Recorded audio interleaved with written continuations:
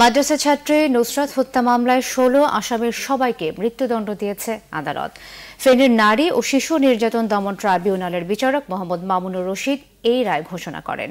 মামলার ১৬ আসামি হল সোনাগাজী ইসলামিয়া ফাজিল মাদ্রাসার বরখাস্ত হওয়া অধ্যক্ষ সিরাজউদ্দৌলা, সোনাগাজী উপজেলা আওয়ামী লীগের তৎকালীন সভাপতি রুহুল আমিন, সোনাগাজী পৌরসভার কাউন্সিলর মাকসুদুল আলম, মাদ্রাসার শিক্ষক আব্দুল কাদের, প্রভাষক আফসার উদ্দিন, মাদ্রাসা ছাত্র নূর উদ্দিন, শাহাদাত হোসেন শামীম, সাইফুর রহমান মোহাম্মদ জোবায়ের, শাখাওয়াত হোসেন জাবেদ, কামরুন নাহার মনি, উম্মে সুলতানা পপি ওরফে তুহিন, আব্দুর রহিম শরীফ, ইফতেকার উদ্দিন রানা, ইমরান হোসেন মামুন, মোহাম্মদ শামীম ও মহিউদ্দিন শাকিল।